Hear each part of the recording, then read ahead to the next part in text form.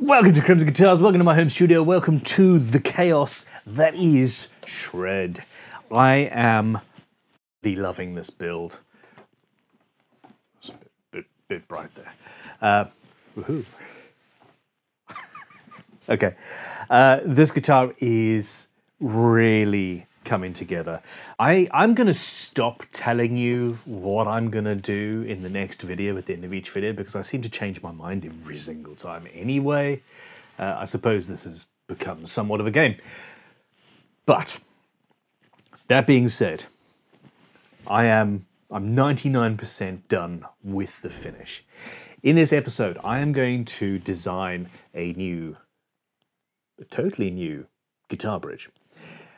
For this multi-scale instrument. I am going to do a little bit of staining and finishing on the headstock. I'm going to do a little bit of copper leafing on the back plate, and I'm going to finalize just the finest little details of what went on last week.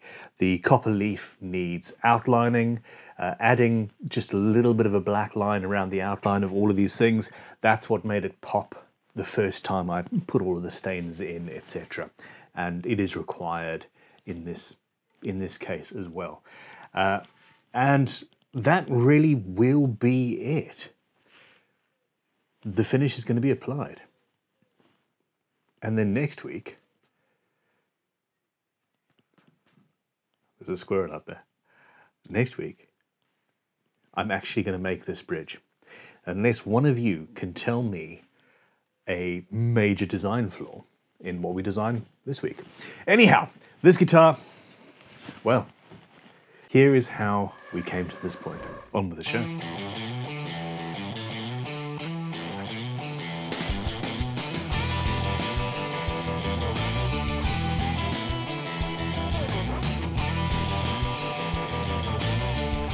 It's gonna look so amazing.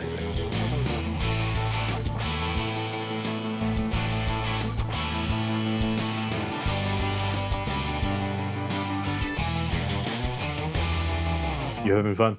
I'm having fun. So much fun. Burn it. Haha, yay! Let us start out with designing a bridge. I am in the unenviable position of having, as I mentioned last week, a guitar factory. I have CNC machines, I have a laser cutter, I've got an engineer's lathe, a beautiful Myford ML7, check out vintagetoolshop.com. And I have a YouTube channel, and the whole point of the YouTube channel is to teach people how to do things themselves without any of that, really, if needs must. And for the last month or two, I have been thinking about what I'm going to do with a guitar bridge. And it always comes down to, you can do anything with a milling machine and a lathe. Hell, with a lathe you can build... Lathes built this entire world. The modern era is down to the invention of the lathe in its current form. It's amazing. But I want to, and have wanted to, make a multi-scale bridge without any of those machines. Something that somebody in their shed with minimal tools can do. And I think I've come up with something. With a guitar bridge, you need to have several things that are just, you cannot do without them. You need to be able to adjust up and down, and you need to be able to adjust the scale length. So we want action, we want scale length. Now, Ken Parker, he has this fantastic adjustable neck, which means that he can have a bridge that stays put and does not have to have any vertical adjustment because he didn't want that. Check out his Arch Toppery series on YouTube, it is fantastic. And an arch top bridge, you just slide backwards and forwards, and then the string tension holds it down. With an electric guitar with a non-adjustable neck, we need to be able to go up and down, and we also need to be able to adjust the intonation and the tuning. And that is even more of an issue with a multi-scale neck, because every saddle isn't necessarily in a straight line. Now, my design here is essentially all about taking readily available standard stock metal, a hand drill, some files, I'm sure, and a hammer. And with that and a couple of bolts, we should be able to come up with something both fully functional and also potentially even better than some commercially available things. Now, the plan here is to have a bridge stroke saddle that is in full contact with the base plate, which is in full contact with the body of the guitar all the time, and thus maximizing the tonal vibrational transfer. I love saying the words vibrational transfer for some reason. And with as few moving parts as humanly possible, i.e. 2 or 1, really. This could be fun. I'm just going to quickly sketch some stuff up. This isn't the best shot in the world, but it could be interesting. The first issue that I have is the fact that I want a saddle. Say that's your guitar bridge here, the body of the guitar. Okay, that's your body. I want a bridge that sits either directly onto the body or onto a base plate and doesn't have any movement. So here's my saddle. But we also need up and down movement. So what I would like to do is get a relatively large grub screw and cut maybe, what's that? 1, 2, 3, 4. Cut a star into it, something like that. And then every time you turn it to raise the bridge up, the string slips into a different notch, and you've still got that support. It may be necessary to have a small grub screw coming in from the end to lock that in place once you've got your the height that you require. Okay, but this means that the entire saddle is sitting on the body of the guitar. You then need to have some way of moving that backwards and forwards to counter for changing string gauges, for example, or just when you're building the instrument. The traditional way is to have an L-shaped piece of metal and a screw coming from there with a spring on it, and your saddle just does what it does. Backwards and forwards, you've got your up and down there. The issue with that, though, is that you have to have somewhere for the string to go. And that means essentially milling out a channel.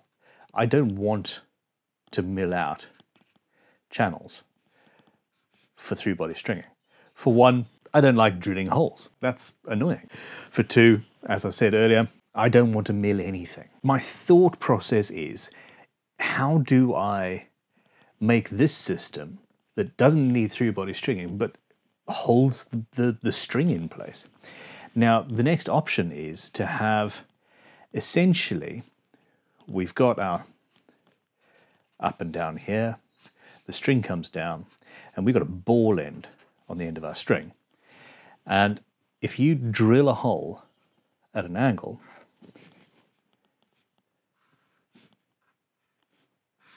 into our saddle, you could hopefully be able to wedge the ball end into the saddle. Now, that's pulling the saddle up that way, so you need to make sure that you've got something very strong holding it down. This does mean that you could have a screw going from here into the base plate and locking it in place, but that then means that you don't have anywhere to go. You don't have the backwards and forwards motion that we need, which then also means, again, we've got our top view, you've got your string, it's going into either a hole or maybe even you drill 2 holes and there's an overhang and you've got a keyhole, but then you need another milled slot and maybe a cap head screw, so that's a cap head screw or bolt over the top, and that means you can loosen that, move this backwards and forwards, lock it down, and you're sorted. We've, at this point, got a design that is absolutely fulfills all of the criteria that I've given myself. Along the way, I had a number of other ideas and things that have occurred to me. Let's move on to a different piece of paper. One option is to have your saddles. I'm going to draw sideways just for fun. So we've got a multi-scale bridge. Whatever our saddle design is, I can't believe I had to count 6 there. You could have them just free floating. We've got our adjustment up at the top. That's your height adjustment. You've got some sort of a way that the strings are held in place. And we want backwards and forwards motion without any screws, etc. And it did occur to me that potentially we could have a plate of metal going all the way across, and that screws down to the body, and that locks into your into the saddle. So you would have a slot there, for example, so you could do backwards and forwards motion, your cap head screw, etc., and that locks it down. So instead of locking into the body, you're locking into the top. But this is too confusing, and it's going to the point where we've got too much going on, and I want to make it as little as humanly possible, to be frank. Now, there is another option, and that is to make essentially a bridge and a tailpiece, and lots of those ideas. There was one where essentially we have a rectangle, and here is your adjustment, and then your saddle. I've messed that up entirely. Oh my gosh, that's an impossible square there. Okay, so we've got our adjustment up and down. We've got, so the grub screw couldn't go very far down into essentially the movable saddle, because you then have your adjustment from that side, moving backwards and forwards. And then you cut with a hacksaw a slot through the top, shadow on that side, going much deeper on that side, with again a hole for your string to go in. And that is a very interesting tailpiece, essentially. And in fact, you could obviously have it completely separate. You could just have a rectangle and yeah, strings going through like so. And it's easy enough to make from the end.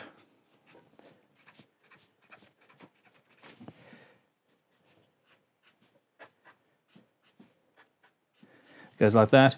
Alternatively, obviously, we've got a multi-scale system, so we could do this.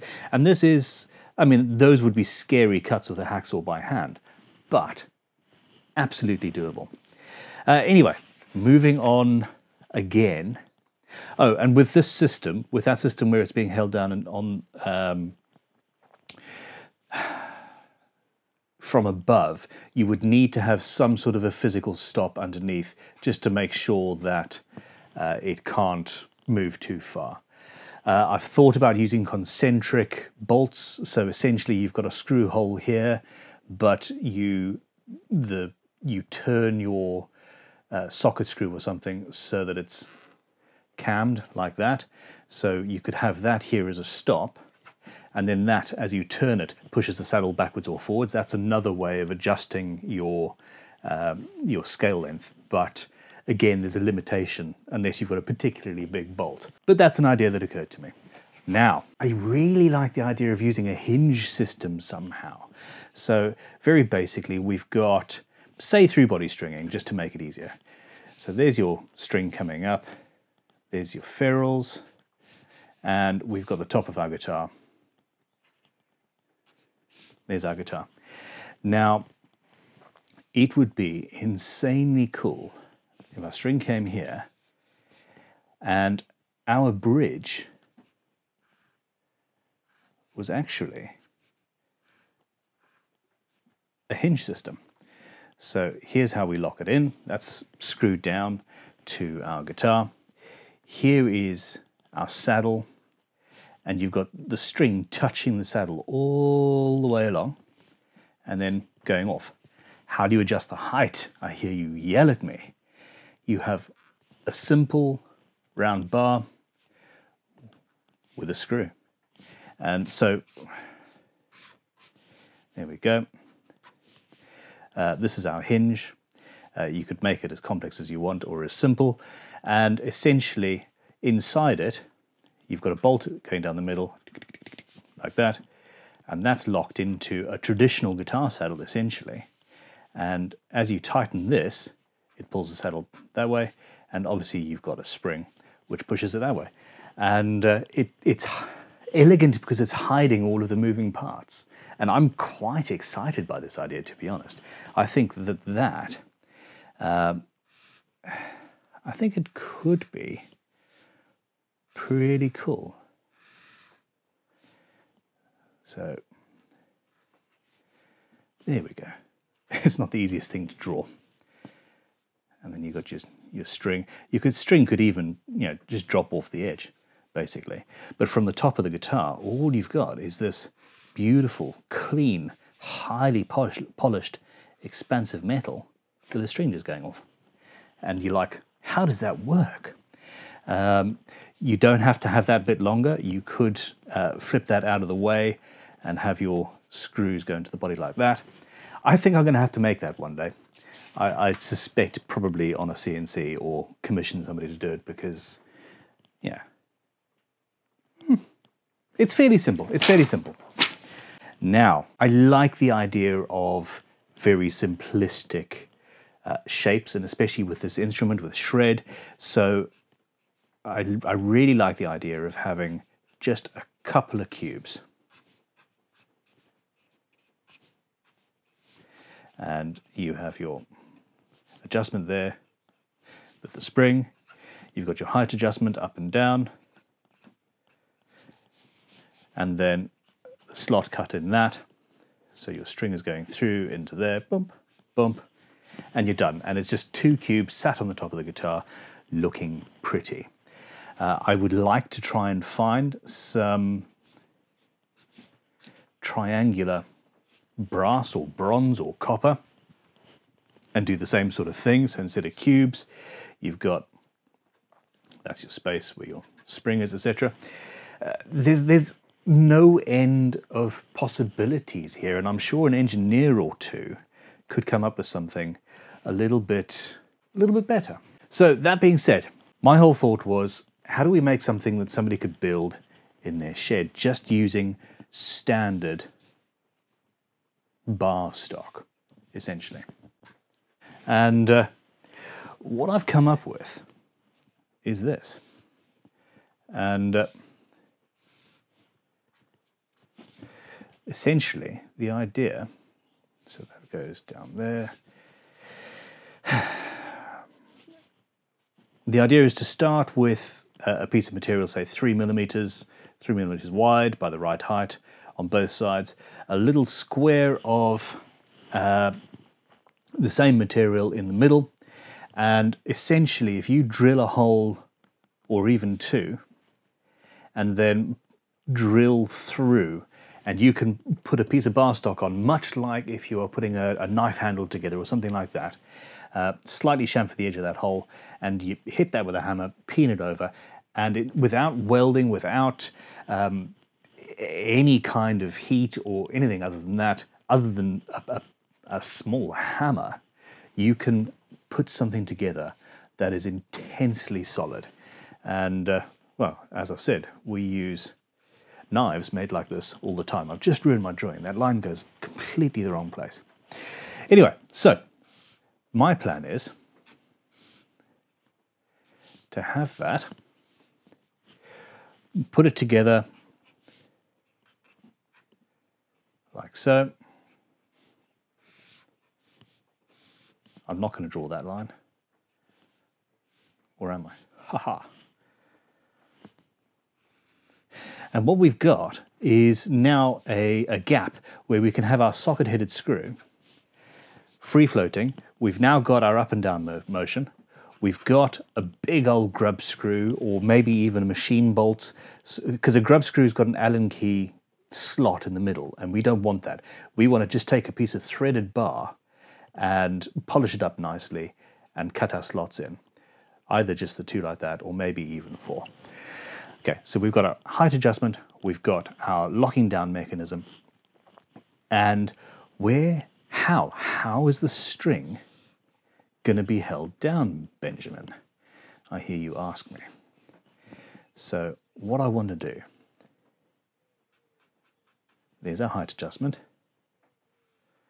there's our string, and what I can do is put just a couple of bolts through, so the string gets fed through from the top. Your ball end will sit there. There we go, just to tell you what you're doing. The ball end sits in between 2 grub screws going from the side and locks in place. String then goes up and away. And as long as you've got a big enough, strong enough system holding your saddle down, probably to a base plate, you'll be all right. And that's where I'm sitting at the moment. We've got a single solidified chunk of metal that is both the bridge and the tailpiece. We don't have string through drilling, string through body drilling, etc., which is, it's a challenge. It's not fun to do. It's still stressful. I've done it hundreds of times. I've probably not hundreds of times, but I've done it enough, and it still worries me every single time I do it.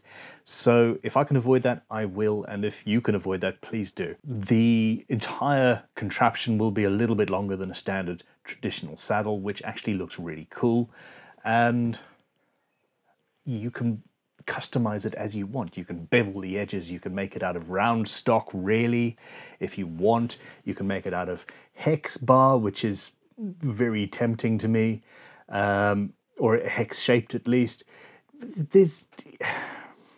You can't make it out of hex bar. Ignore that bit, please. Delete me. No, you deleted me. Okay, that clone is gone. Let me know what you think. I'm really quite excited about this, and it should be easy to make, which is the point. Okay, on to shred. Let's actually do some work. Oh, there he is. All right, so my issue is these are just a little bit amorphous. The blobs lack the definition that you have with the colored sections. The blobs of copper leaf, at least, lack the definition that I need. I ran some tests with various different paints underneath our finish, and this matte black paint, whatever it is compatible with the varnish I'm using. Enough of you complained about the maple strip on the edge here. I mean, hundreds of you have complained about that and said it just doesn't look intentional enough. And I disagree, I really do like it. But as a result of that, I'm going to copper leaf over it. I'm not going to copper leaf the entire back plate because, well, I thought about it and decided not to. Let's get some leafing done.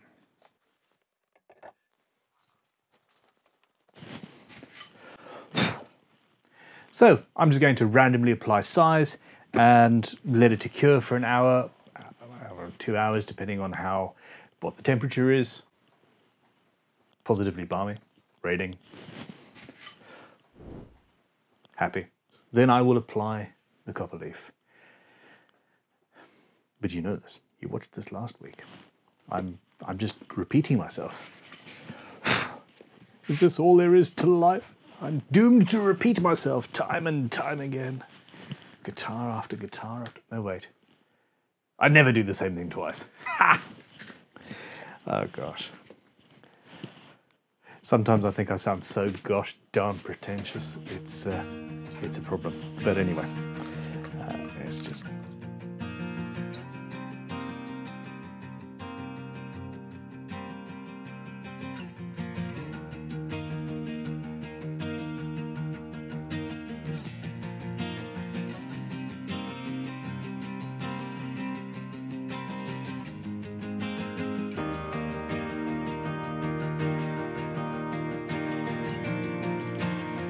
Okay, I'm going to set this aside to cure for a little bit and then think about my headstock. I am not convinced. I'm not convinced.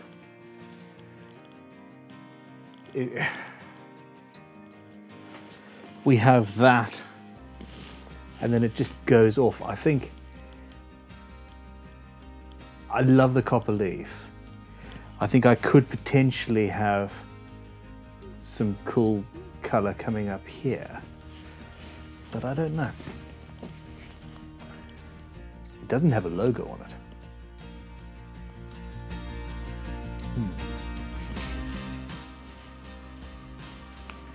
I think I've got it. I love the look of the angles. I love the look of these angles here. Look at that copper and mahogany.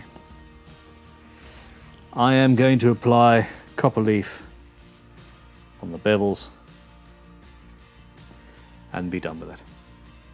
And maybe a signature there.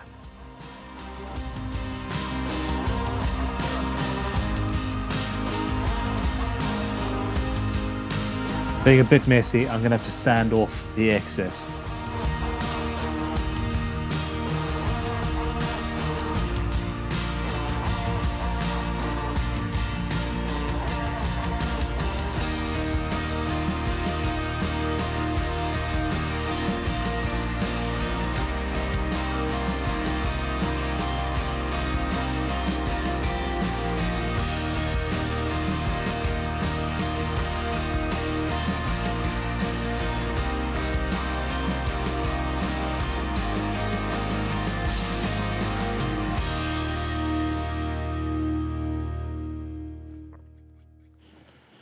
You hear that? That's nearly there. Hold on. So I'm after a squeaking size. Yeah, still a little tacky. I think maybe 3 or 4 minutes left on that. Yeah, and then we will be gold leafing, copper leafing. Yes, okay.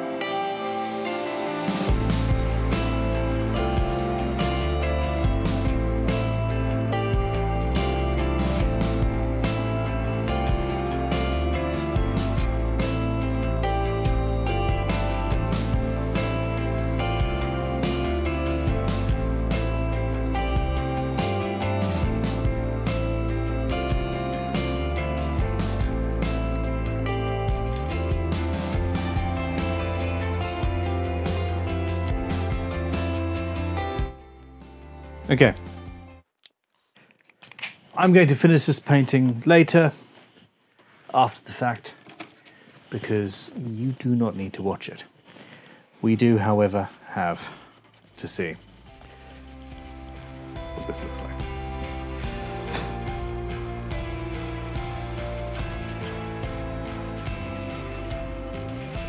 I do enjoy leafing stuff, I really do. It is just one of those things for me.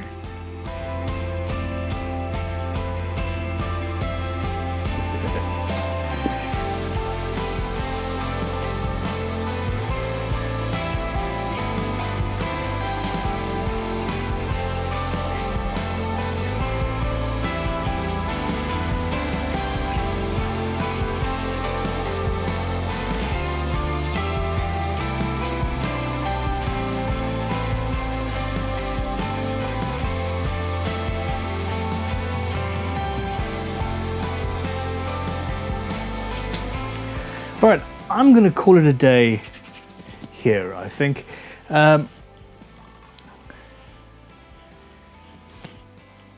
finish, the bridge design,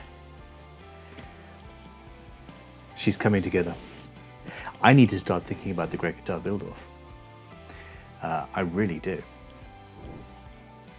Ha! Who am I kidding? I've been thinking about nothing else since about the end of last year's competition. I have got something pretty awesome planned. I hope you will enjoy it, and yeah, keep that in mind. If you aren't in the Great Guitar Build-Off and you are a guitar builder of any shape or size or inclination, you really should be. It's going to be awesome this year. Thank you for watching. Click like, subscribe, hit the notification button.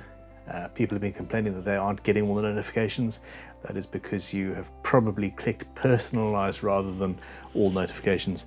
I don't know what they're doing. They do what they do, and we live with it.